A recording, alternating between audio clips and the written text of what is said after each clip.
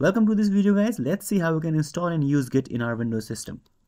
First, go to this URL. Here, I'll have this link in the description below. You can just click on it and now click on downloads. Here you will see the bunch of options here that support Git. Now you can click on your specific version, or if you're on Windows or whatever your version is, just click on this and you'll be taken to this page. Here you'll see these options. Now you can just click on this and your latest version download will start. As you can see, the download has started. Let's wait till the download is complete. Once the download is complete, just click on open file and the Git installer will open. If you are asked, do you want to allow this app to make changes to your device, just click on yes. So once this pop-up comes up, just click on next. And this is where your Git will be installed by default. You can click on browse and you can choose any other location where you want to install, but I'll keep it at the default directory. Just click on next.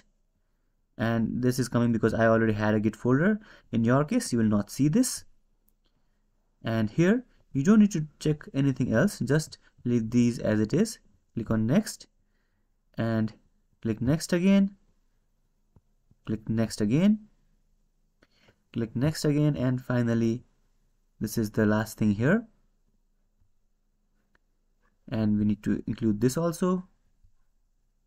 Again, click next. So these are all the additional things that are required for Git. So most probably you don't have these, so it's fine if you just leave it at default. Okay, just leave all the things. And finally, our Git installation has started. Let's wait till this is finished, and we will create our first Git repo.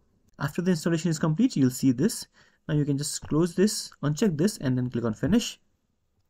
Now let's create a project and create our first repo.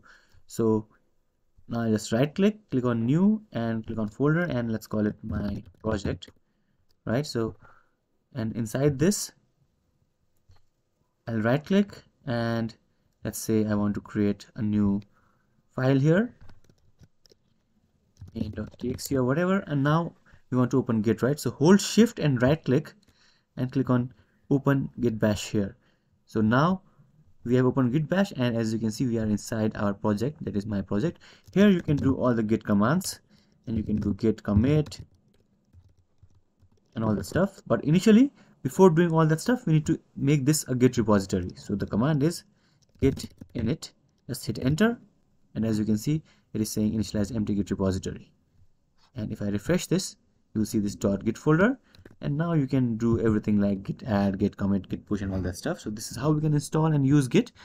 To see how you can push and do all that stuff, check the link in the description below. It will show you how you can push to GitHub, how you can commit, and all that stuff. If you have any questions, let me know in the comments below.